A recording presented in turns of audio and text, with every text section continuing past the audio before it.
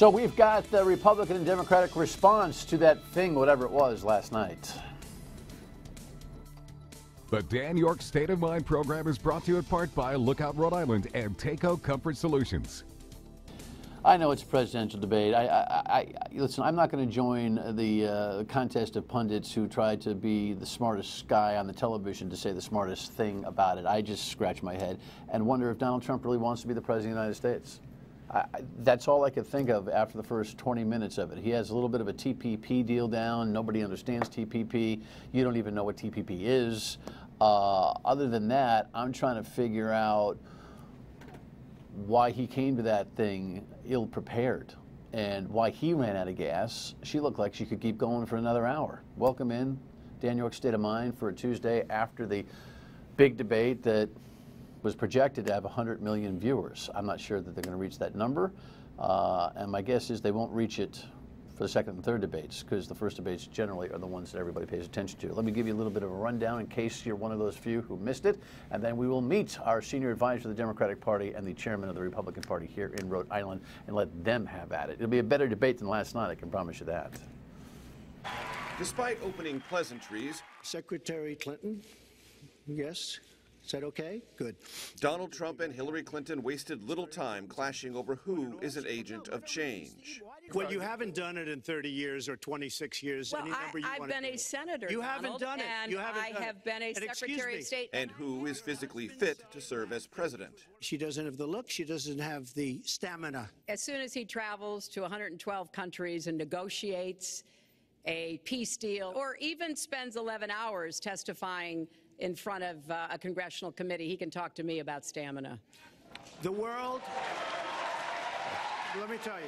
Asked why he won't release his tax returns, Trump deflected by raising the scandal that's dogged Clinton for months. I will release my tax returns against my lawyer's wishes when she releases her 33,000 emails that have been deleted. As soon as she releases them, I will release. Clinton suggested Trump was hiding something and said he may have paid no federal income tax at all. That makes me smart. If he's paid zero, that means zero for troops, zero for vets, zero for schools or health. Unprompted, Trump also addressed one of his persistent weaknesses. I think my strongest asset, maybe by far, is my temperament. I have a winning temperament. I know how to win. Clinton hit Trump's past dealings with racial discrimination and coarse statements about women. This is a man who has called women pigs, slobs, and dogs. Trump said those barbs were aimed at one woman in particular. Somebody who's been very vicious to me, Rosie O'Donnell. I said very tough things to her, and I think everybody would agree that she deserves it, and nobody feels sorry for her. Rosie O'Donnell?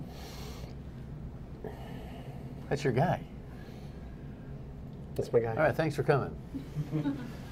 Bill Lynch, Democratic Party Chairman, Foreman, now Senior Advisor, Democratic Party Chair, back in the game, as you know from his last visit here. And Brandon Bell, Chairman of the State Republican Party. Fellas, thank you for coming. I appreciate having some commiseration between parties in the state. Feels like the old days when you guys actually talked to and debated each other. So I thought the 100 million people watching was for this show, not yeah. for the debate.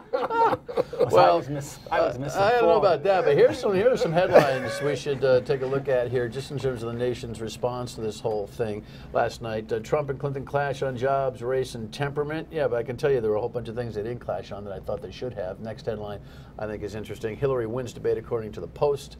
And probably one more there. CNN, Hillary takes round one. In fact, here's their data on their quickie poll, which is much more scientific reliability than what Donald Trump is trumpeting today, running around with a bunch of accumulated online polling, which of course we know is not statistically reliable. Why don't we do this? Tell me what happened last night. I think that No, don't pick on Hillary. Brandon now. Yeah, okay, you know, I'm really glad they brought the senior and special agent to the party because they need to bring him in.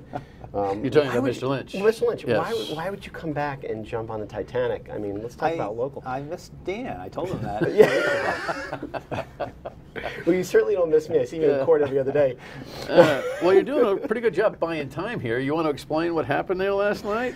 Last It shouldn't take long. It'll take a while. I'll tell you what didn't happen, what should have happened last night. Hillary Clinton had a good night. She was expected to have a good night. She should have had a good night. She's been practicing for this for 30 years. And Trump didn't have the best night. I don't think that he was knocked out by any stretch of the imagination. That was not a KO by Hillary Clinton, and she should have done it by all accounts, with all her preparation and all the time that she spent for that moment. And she sounded rehearsed. She didn't sound genuine. She's still dishonest. She's still a liar. She's still untrustworthy. And none of those things changed. And I think that there were a lot of missed opportunities by our camp. A lot of missed opportunities. The Clinton Foundation, Benghazi. I can go on and on and on at the missed opportunities. Well, I think you actually came here more prepared than your candidate did, actually, last night. I say maybe Brandon can be a surrogate at the next two debates. Yeah. I would be happy to. Your thought? The issue really is that they set the bar for Trump about an inch off the ground, and he still tripped over it. He was totally unprepared, and I think people have seen that he was not only unprepared for the debate, but in a lot of people's minds, as you're seeing from the results nationally that we've seen, he's unprepared to be the president. His behavior was unbelievable. I was trying to think after the debate if I've seen a worse debate performance. The only one arguably I could compare it to was when the Republican governor from Texas was running for president, Rick Perry, and said his whole campaign was premised on getting rid of 3 government branches, and he can only name 2. Short of that, it was horrific. I mean, Hillary Clinton was fantastic. She was calm. She was prepared. She showed exactly why she's prepared to be the president, what we can expect from her in January. I don't know how to explain what happened with Mr. Trump. By the last half hour of the debate, his answers were unintelligible, frankly. You couldn't even understand what he was talking about. Sean Hannity, Rosie O'Donnell, it was amazing. And the good news is most people pay attention to the first 30 minutes. Why, so you better hope so, I'll tell you that. I mean, it's not really, the substance does matter, don't get me wrong, but it's also how you say it. And everybody was conditioned, I think most people are conditioned to the way Mr. Trump handled himself the first 12 or 13 debates on the primary stage. So, she's a professional debater. This is what she does. So, to the extent that she got under his skin in that last half hour, I totally agree with that. I mean, it was very evident, and I don't think he necessarily handled it that well. And I think he should have gone into different areas, like I mentioned just a couple. So to the extent that happened, it did. But he came out very strong, and obviously he was trying not to attack her and keep her on her toes. And she had that grin that she. Here's what blew me away. Lester Holt. Listen, I'm not going to get on that Lester Holt, the predictable beat up the moderator bandwagon. Been there, done that, and it's almost like you can't please anybody when you host one of those things. However, the wall, immigration, refugees, Syria, Charlotte, all missing from the debate. Well, I think Benghazi, Clinton Foundation. But your guy runs on the wall, doesn't even bring it up. And on your side, he's running on the wall, which is controversial, and she doesn't challenge him. Maybe she just thought that was strategic. I don't know it. I think when you're winning a debate as one-sidedly as she was, you just do just what she did, which is show people, particularly undecideds, by the way. I mean, Brandon and I already know who we're voting for, and so do a lot of people in the country. These debates are, interesting to watch for everybody, but they're designed, at least in my opinion, and I think in Hillary Clinton's opinion, to talk to people out across the country who haven't made up their mind, and that's who she was speaking to. Donald Trump's behavior, the snorting, the belligerence, the sniffling into the microphone, the making faces, the trying to talk over her like a bully, I don't think that sells. I mean, we'll see. It didn't sell immediately with regard to the numbers, obviously, but there's still a ways to go to the election. There's 2 more debates, so anything could happen. I mean, Trump has already announced today that he's going to hit Hillary hard at the next debate. I don't know what that means. I don't know how people will react to that. But I know last night, Hillary Clinton showed that there's a tremendous, significant, substantial difference between these 2 people, and that's what these debates should be about. Now, if you were satisfied with the way Donald Trump comported himself last night, and what I consider to be completely unprepared to be the President of the United States, then you should vote for him. But unless you feel that way, I think Hillary Clinton showed a lot of people and reminded a lot of people exactly why she should be the next president come January. Well, let's talk about the one substantial discussion that did go on, and that's the Trans-Pacific Partnership. It seems to me that on a one-round 10-point must-scoring system, he might have 10-9'd her on that, in the sense that she was leaning supportive of that, along with President Obama, who's really been working against both houses, both parties in Congress against this plan. And she has reversed her position. Now, I don't know if that was based on more evaluation or juxtapositioning against what Donald Trump's seemingly salient arguments have been against it. Frankly, I don't buy his arguments, but that's just me. I'm not certain that the kind of tariff penalty to China type of thing he wants to do is the right strategy. But do you think Americans understand that debate at all? I don't think they understand the debate, but more importantly, I think the point that was made last night, and it was pretty clear, I think it should have been delved into a little more, is that she lied about it. She lied about her position about it, and that's what people, I think, understand. She lied about it. Well, she said it was the gold standard, and now she's against it. And then she denied last night that she was ever for it. Well, I think what she was saying that that was her working her working momentum for it before she finally signed off on it. What she said, and what has been announced, and it's been reported and fact-checked, is initially when the proposal was talked about, she was 100% in favor of an appropriate treaty for the country. And then when those negotiations, which took place over months, were completed, and there was a proposed final treaty, she said, this is not what I was referring to. There are things in here that I'm not satisfied with, and therefore I can't support it. That's the history of it.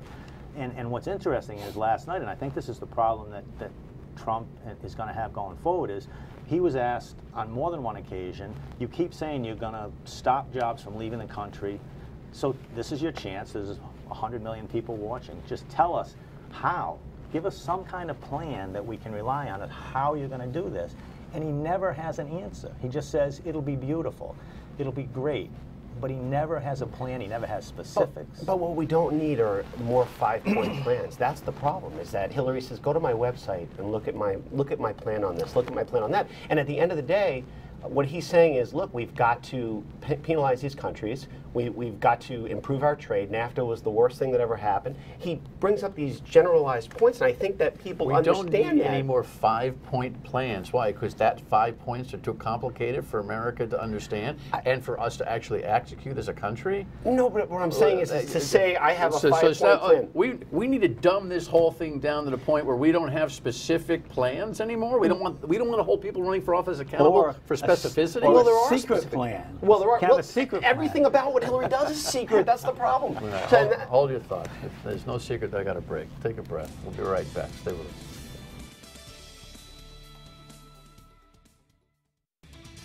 I will release my tax returns against my lawyer's wishes when she releases her 33,000 emails that have been deleted. As soon as she releases them, I will release. That makes me smart. If he's paid zero, that means zero for troops, zero for vets, zero for schools or health. Yeah, this notion that I will if she does is the oldest trick in the book. She won't, so he won't, so that's a non-starter. I think people smell that, don't they? She has released her tax return, so it's apples and oranges. But tax return for tax return. Right, it's apples for oranges. Health for health. Right. But tax return for emails? Emails, 33,000 of them. The problem I think Donald Trump has is we can have this argument and we can try to talk about emails versus tax returns. That's an issue that's resonating with people everywhere. And part of the reason is that it's been a nonpartisan issue for years. Republicans and Democrats who have run for president for well over 40 years have all released their tax returns. Donald Trump is the first one that refuses to. Well, here's and there's the thing. A lot of reasons for that. But I don't think she's playing the right card in that particular argument, or at least it weighted enough. It seems to me, first of all, I don't agree that the tax issue is front and center for Americans. I think it's kind of like another bothersome thing about Trump. That why isn't he transparent about this? it's not about whether or not he paid federal taxes to support taxpayer programs. It's about whether or not he's got major conflict of interest in his businesses, and whether or not they will be even reflected on a tax return. I'm not so sure, right? I mean, if I'm Hillary Clinton, I'm going after conflict of interest of the presidency. I'm going after a blind trust establishment for his business that he has not committed to. She laid out those things. She laid out all those issues last night. Yeah, but not as heavily as this notion that he's a bad guy because he hasn't contributed to the highway infrastructure with his federal taxes. And I think she's playing a dangerous game too, because he hasn't been pushing the issue. And I'm not saying they have any kind of deal on the side, but this idea, release your emails. Well, what about the relationship with the Clinton Foundation and the Clinton State Department? And there's all kinds of transparency issues there. Yeah, well, your guy didn't come to the table prepared enough to ask. I was shocked that he didn't, well, I think that's going to come up. Maybe he's keeping his ink dry for that one for the next debate. But no, but one of the reasons that he doesn't want to bring that up, Brandon, is because that's going to then open the door to all the discussions about the Trump Foundation and what we now know and have been finding out more every day, where the Trump Foundation has been making payments to lawyers and others that are inappropriate and not allowed for nonprofits. So that's why Mr. Trump doesn't want to get into those areas, because that's fine. If we're going to talk about this, we're going to talk about the Trump Foundation as well. You're talking but about... it's a simple, I just don't, I agree with you, it's not, the election isn't going to be won or lost on whether or not he releases his tax returns. But it's a problem, and it's one that people can easily recognize and focus on, because it's very simple. Everyone's done it. Why won't he release them? Whether there's anything bad in them, we don't know for sure, but people certainly have a right to sort of take the next step thought-wise and say there's got to be a reason he's not releasing them. Everybody's released them. And even with the Trump Foundation, though, and again, what do you see in tax returns that you don't see in those financial disclosures, which are thousands of pages from my understanding? But, I mean, even the state disclosures are pretty detailed now, so the federal, you can imagine how much more has to be released. But even if, he doesn't, even if he's in violation with something with the Trump Foundation, with purchasing a portrait or something like that, these are like IRS civil penalties. We're talking about the Clinton Foundation and the emails that emanated from the foundation and the monies that were taken from different various countries. That's a huge issue for whether or not you're fit to be president and the conflicts that exist there. All right, well, fit to be president, everyone's big on the stamina thing. As your guy, you admit, was running out of gas at the end of the debate, and we're talking about... At the end of the debate? Well, it looked like he ran into the wall. He wants to build about like 30 minutes 20 in. minutes into the debate. Yeah, I agree. Kev, can you run the stamina piece here? She doesn't have the look. She doesn't have the stamina. As soon as he travels to 112 countries and negotiates a peace deal, or even spends 11 hours testifying in front of a congressional committee, he can talk to me about stamina. The world, let me tell you. I thought she depanced him. I thought she literally depanced him on that. The first thing that came to my mind, and if I were on that stage, I would have responded to this, is that you can't mistake activity for accomplishment. So she traveled to 112 countries. There are some significant issues as to what He's exactly not talking she about did. accomplishment. He's talking about stamina. Well, He's talking right. about the energy to stand there and do what she did last night. And I got to tell you, can I just say as a qualifier? I never in my wildest dreams, and Bill Lynch will support this weirdness about me. Can you imagine I'm sitting here arguing and defending and flavoring a Clinton support? It sounds like I'm a Clinton supporter. It's the only reason I came back to do this. And I cannot believe that I'm sitting here with your awful candidate actually arguing how much better yours is. And I'm only here. I never would think. I'm here for one reason I only. knew if we did this long enough, you'd be right at least once. I mean, a broken clock is right twice a day. Oh my God! I'm only here because I do have a real cold, and this is a real sniffle, and I just want to get you sick. So that was that's my whole goal here, is just to make you sick. But the reality of it is that look, I knew I was gonna. I made a commitment to come today. I could have hid under a rock. I found a couple, and I'm here because this is round one. And admittedly, I don't know what this has done. I want your commitment that you'll come back for rounds 2 and 3, and perhaps we'll have to pull you out from that rock. Here's the thing also that blew me away. Lester Holt, what was this question at the end of the debate supposed to be relevant to? Roll this. Spent practically nothing. One of you will not win this election. So my final question to you tonight, are you willing to accept the outcome as the will of the voters? Secretary Clinton? Well, I support our democracy. And sometimes you win, sometimes you lose. but I certainly will support the outcome of this election. I want to make America great again. I'm going to be able to do it. I don't believe Hillary will. The answer is, if she wins, I will absolutely support her.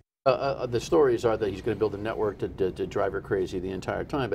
But maybe if Lester Holt or Donald Trump seized on this notion that he's constantly talking about rigged elections, that might have had some teeth. But wasn't that the weirdest end of debate question you've ever seen? And the answers? It was up there. I'm trying to give Holt the benefit of the doubt. And basically, was he saying that despite all the animosity and the insults and some of the things we've seen during the campaign, would you be willing to put that aside and try to do? And do what? Say congratulations? Well, I think more stay involved in some way. I mean, after the election and try to. I don't know what he was thinking, but it was an unusual question. It's a very unusual. It's almost like there's an appeal if you don't win. When we come back, we'll talk about what constituency was most affected by that debate last night. Stay with us. I think you saw Mr. Trump being not holding up well under pressure, and it certainly just reinforced my view that she ought to be the next president. Predictable from the governor. Quick answer, because I got a theory for you. Next to the warning. What constituency is most affected by last night's performance? I would say that and it's a pretty broad term, the middle class. I mean, I think that those are people who are going to play a major role in this election. I think Hillary was trying to... The undecided middle class? Yeah, Hillary was reaching out to them, which is what, saying, 8, 10, 12%, depending on the libertarian flavor here? And frankly, those are the numbers that are going to tilt this election one way or another. There's one thing that we agree on, I think, is that this country, whether we like it or not, is incredibly divided almost everywhere, and that presidential elections, including this one, are now going to come down to 4 or 5, maybe 6 states. Quick take.